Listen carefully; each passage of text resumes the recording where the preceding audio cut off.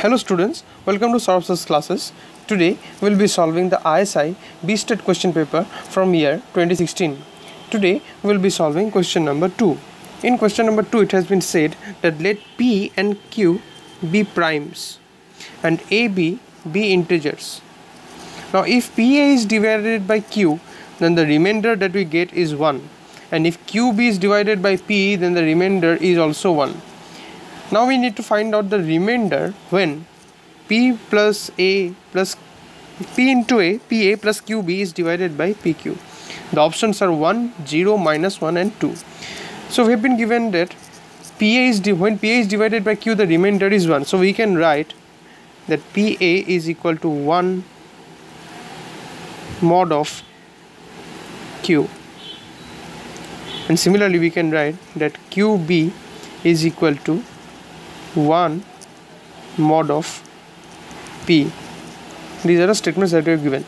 So this basically we can write now that PA minus 1 will be some multiple of Q into L, where L isn't some integer, where L is some integer.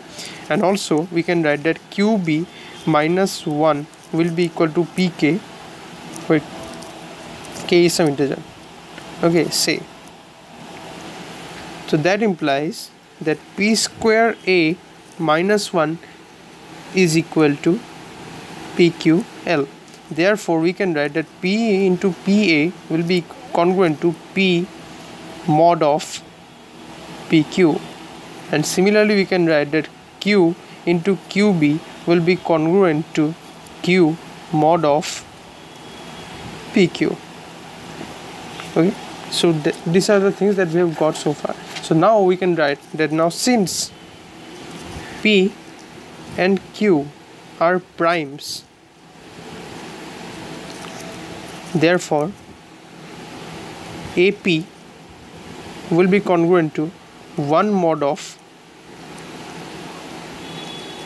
PQ and BQ will be congruent of 1 mod of PQ. So upon addition, this will give us that PA plus QB will be congruent to 2 mod of PQ. As such, remainder will be equal to 2, which is the option D. So today we have solved question number 2 from the ISI Bstat question paper of year 2016. We will be solving the next questions in the subsequent videos. Till then, keep watching Saurabh's classes videos for more solutions and content. Thank you very much.